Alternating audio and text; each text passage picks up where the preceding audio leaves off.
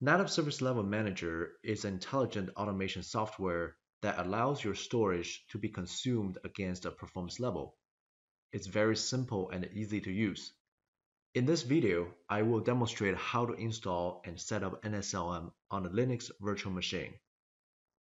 Let's start by requesting a copy of the software from the NetApp My Support webpage. You may follow the instructions to download a copy. Once we have downloaded the software, we can transfer the package to a subdirectory within the virtual machine using WinSCP or other FTP tools. In the next step, let's prepare the environment.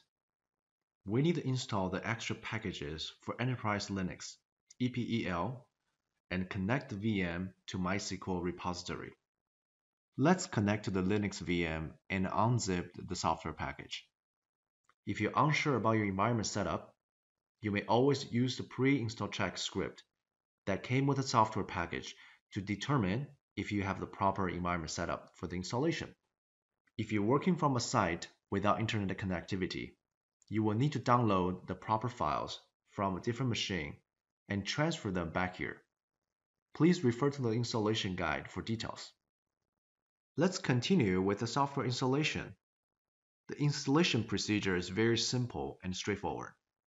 Before we proceed, let's just double check the directory again and make sure we have the right files for installation.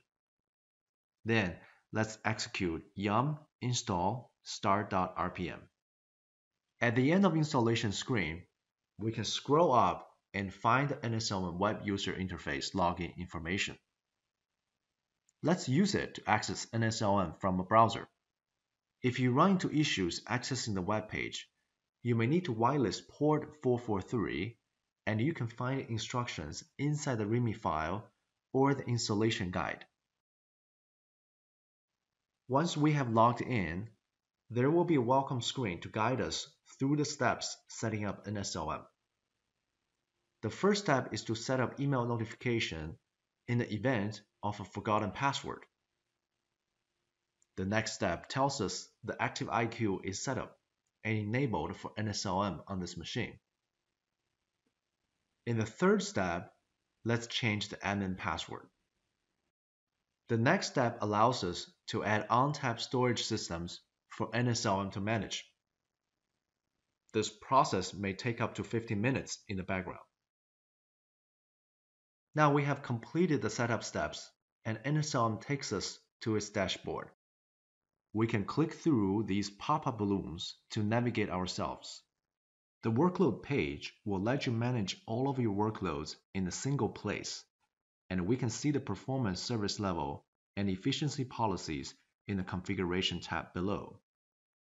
Lastly, the dashboard will show you the overall workload status and an overview of your storage environment status.